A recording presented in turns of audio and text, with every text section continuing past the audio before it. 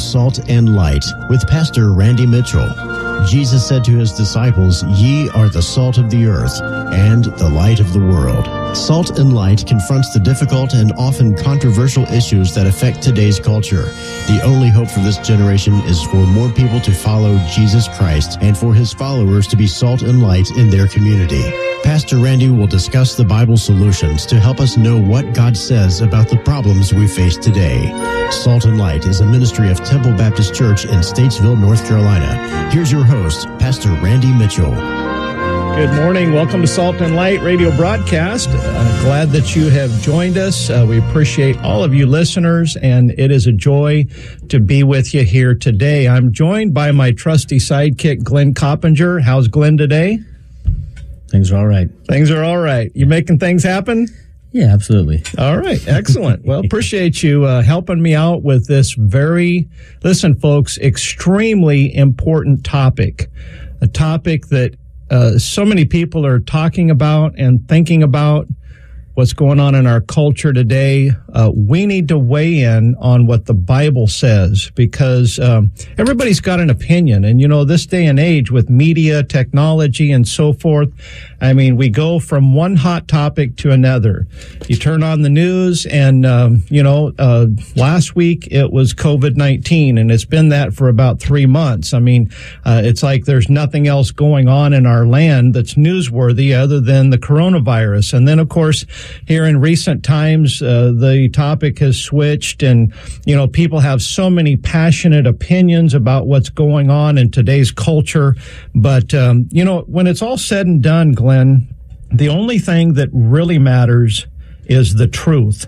And it's very difficult, nearly impossible to get the truth from the media sources that we have today. Extremely biased, leaving certain information out, emphasizing the information that supports a particular person's agenda and their opinion and so forth. It's just impossible to know what the truth is. But I'm glad, Glenn, that I can open up my Bible. I got a King James version of the Bible right here, and I'm glad that I can have confidence that every word that I read is true and accurate, pure, preserved, that it comes directly from God, and that I can know what God has to say, because regardless of what modern Christianity says, I believe that the whole counsel of God is always relevant. It never ceases to be relevant. It's not old-fashioned. It's relevant. It has the answers and gives the understanding for everything that we go through in our life and in our culture. And I'm glad that we've got the Word of God. Yeah, absolutely. You know, the Bible says that we're to, seek ye out the book of the Lord and read. It talks about searching the Scriptures. It talks about studying the Scriptures. And there's no excuse for somebody here today, right now, not to be able to find the truth, because a mark of immaturity, especially on the spiritual sense of things, comes along of, well, they all say the same thing, or we're all going to the same place, or they all have God that they worship and follow. And once you actually start comparing with what's said to what the Bible says, then you start seeing that differences are out there. And there's no excuse. You're going to have, when you get tested in school, you get tested on what you should have known or you could have known. And, because you've been given information, if you didn't study that information, then you get a test on that. And then it's, well, okay, you obviously didn't study. And so we're all going to stand and we're going to give an account for the things that we could have known, because the Bible has it here for us. You know, it's interesting. People will pay thousands and thousands of dollars to go and get a higher education. And when they take a test and the instructor asks them a question on the test, they have to have the absolute right answer. They don't say, well, who am I to say what the right answer is? Mm-hmm. They don't tell their professor that. Well, who am I to answer this question?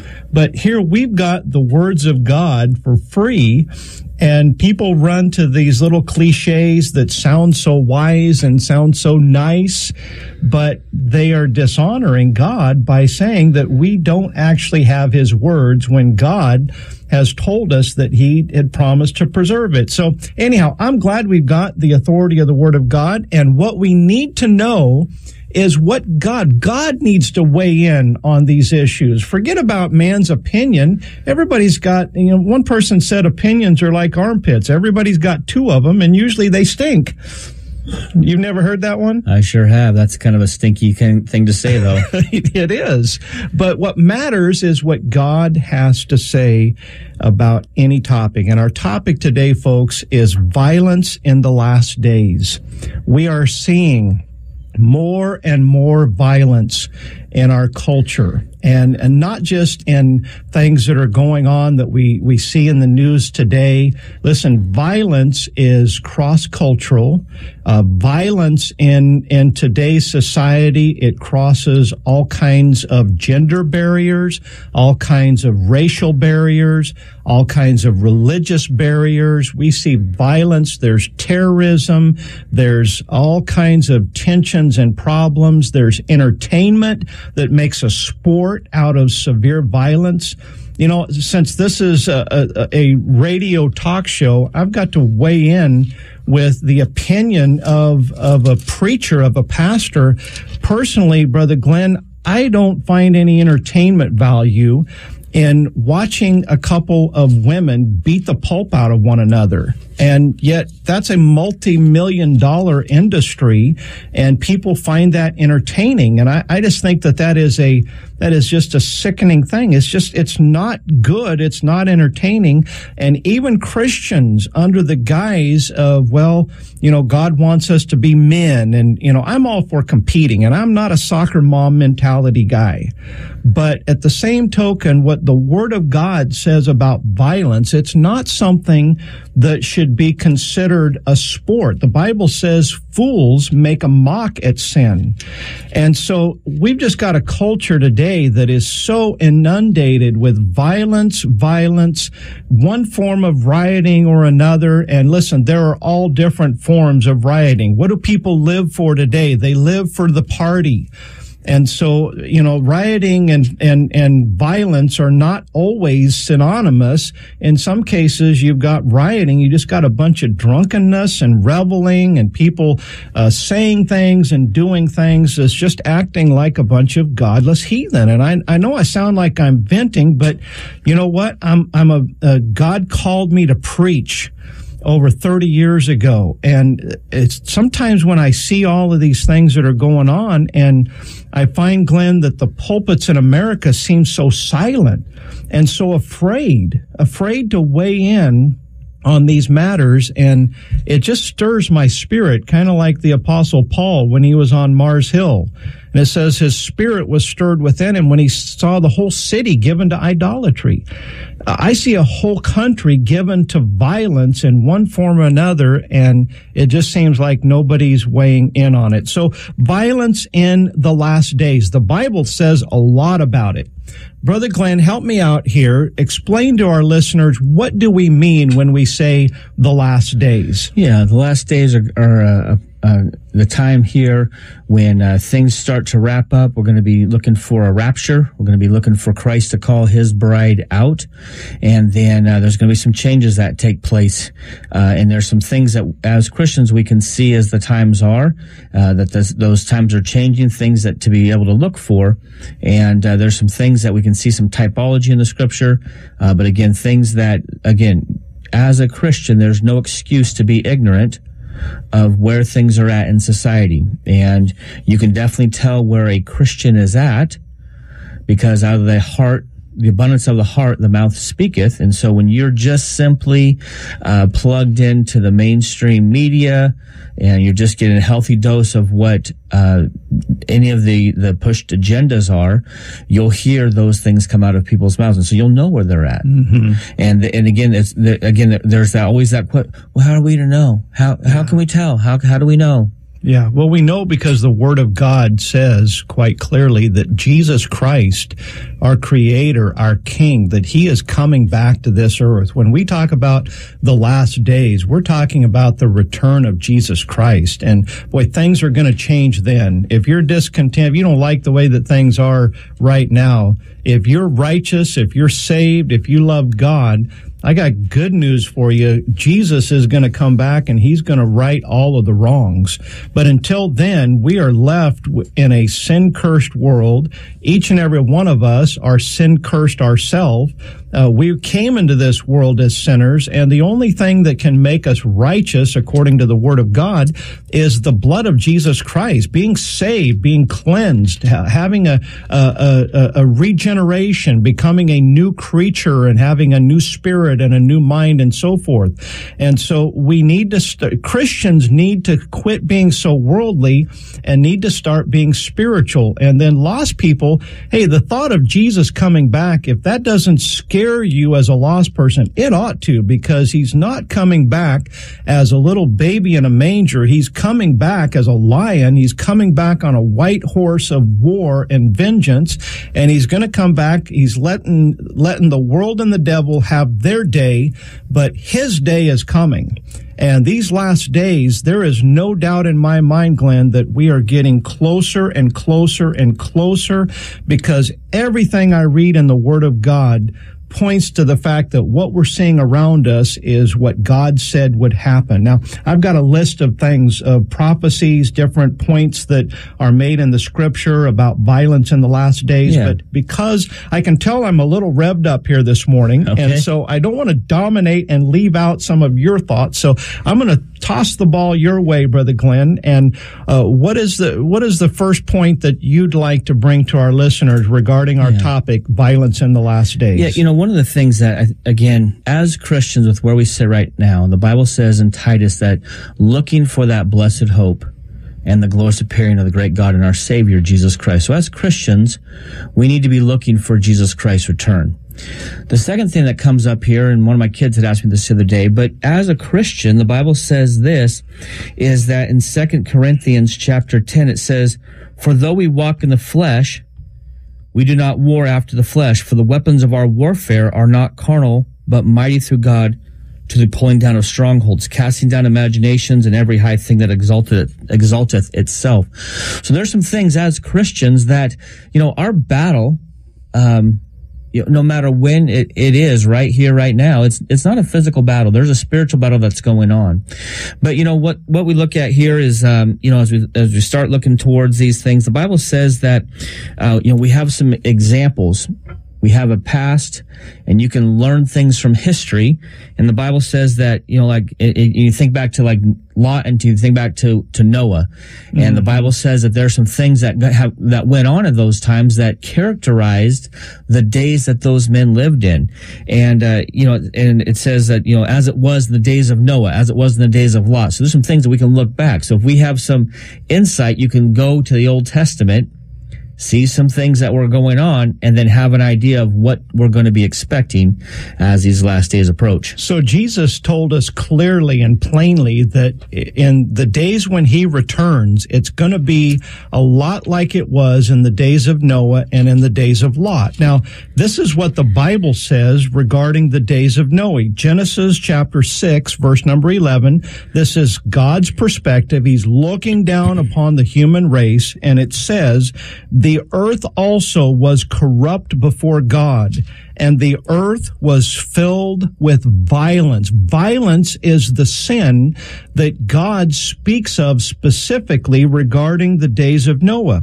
Verse 13 of the same chapter, "And God said unto Noah, the end of all flesh is come before me." God saying, I'm getting ready to judge man whom I've created, for the earth is filled with violence through them, and behold, I will destroy them with the earth. So that's what God thinks about violence, when he looks down upon the human race, and you know what? We got all kinds of domestic violence that's going on in our culture. We've got violence against women. We've got violence and racial tension. We've got violence from people that are in authority that ought to be righteous and ought to be doing the right thing. And as I've already mentioned, violence is one of the major forms of entertainment in our culture today.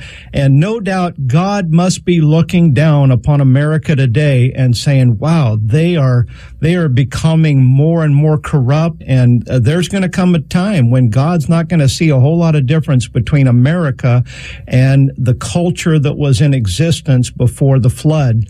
And God isn't going to destroy us with the flood.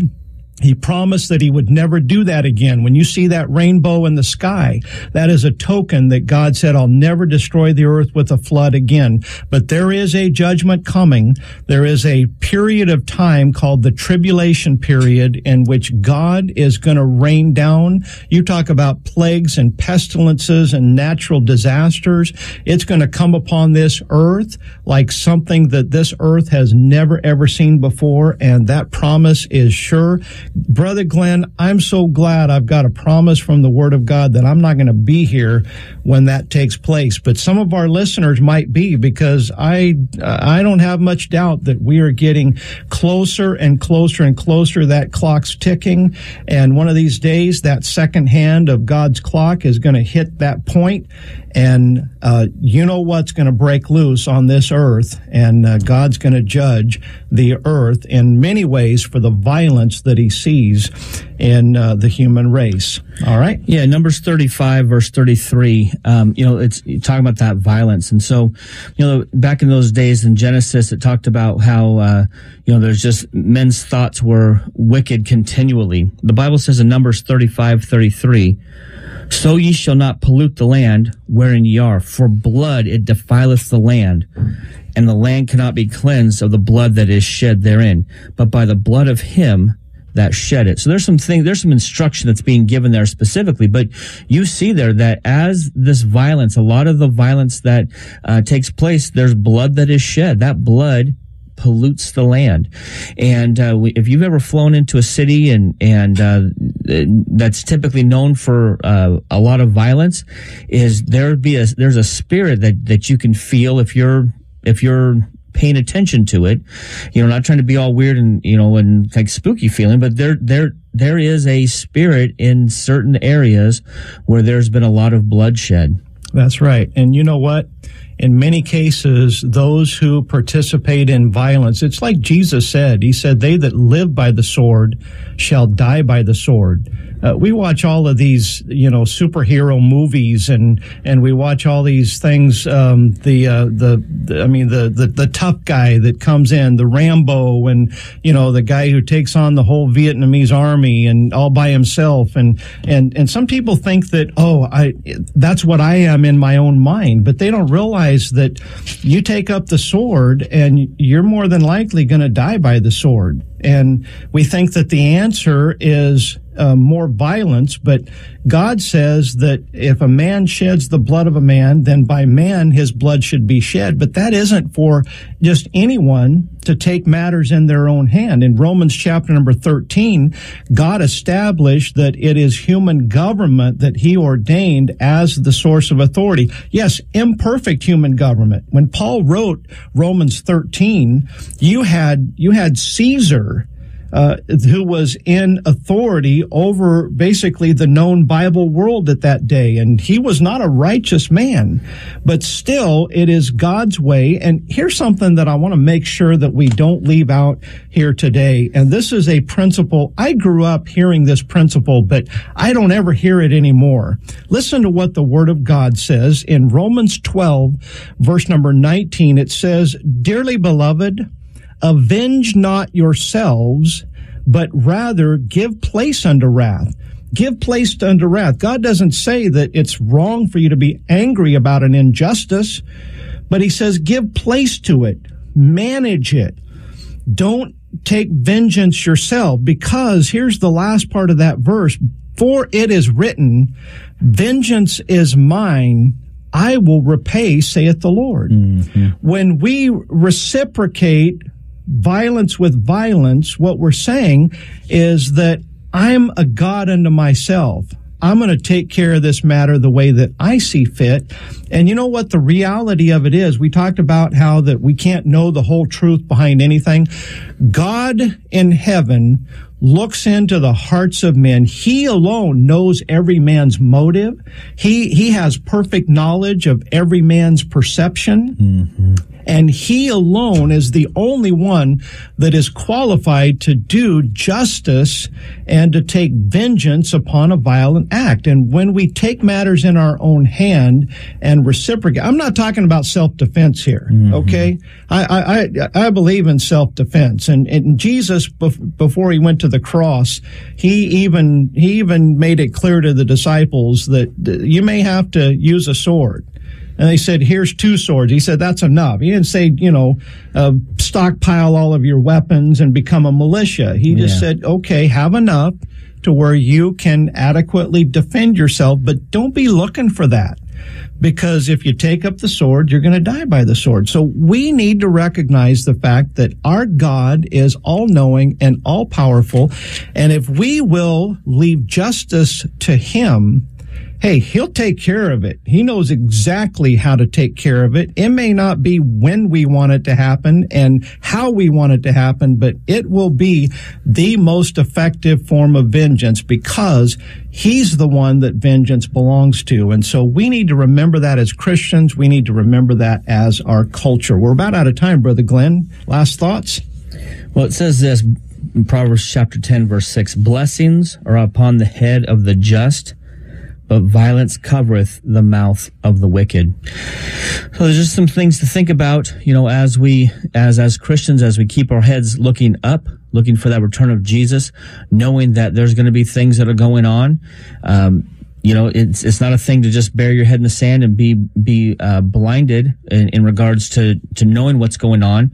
But again, being about our Savior, being about his business is what we need to be doing as we approach these last days. The bottom line is the prophet Jonah, he was a half-hearted preacher. He didn't even want to go and preach to the city of Nineveh, but God put him through Whale University, and ultimately Jonah's like, okay, God, I'll go.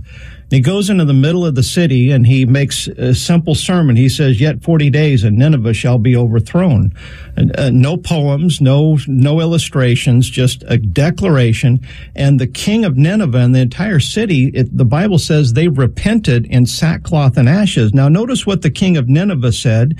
He said, let them turn everyone from his evil way and from the violence that is in their hands. So violence was part of the city of Nineveh's culture. The king of Nineveh said, we got to turn away from this because God's getting ready to judge us.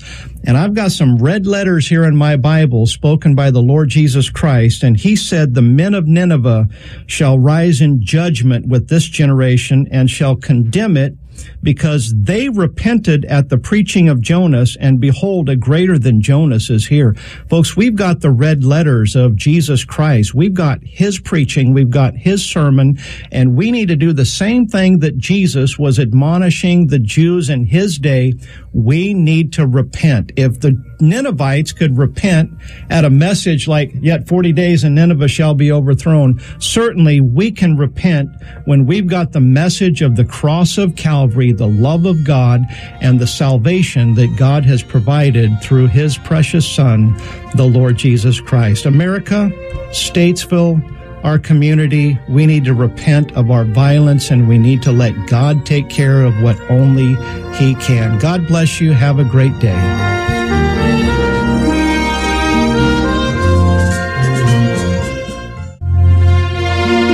We appreciate you taking the time to join us at Salt and Light. It is our desire that you experience the joy of following Jesus Christ. He loves you, and he died on the cross for your sins. He will give you hope, peace, and eternal life if you will repent of your sins and trust him as your Savior. You may see yourself as a good person, but you will never be good enough to deserve heaven. You may see yourself as bad, but you can never be too bad for Jesus to forgive you. You can call upon him to save you this very moment. If you are a born-again Christian, We want to encourage you to obey Christ's command and be salt and light to those around you. We encourage you to find a Bible-believing church that does not compromise or water down the Bible, and get involved serving the Lord. If you have a Bible question or a particular issue you would like us to discuss on Salt and Light, visit our website at templebaptistnc.com. Click on the Salt and Light link. Once again, that's templebaptistnc.com. May the Lord bless you. We hope you'll join us again next week.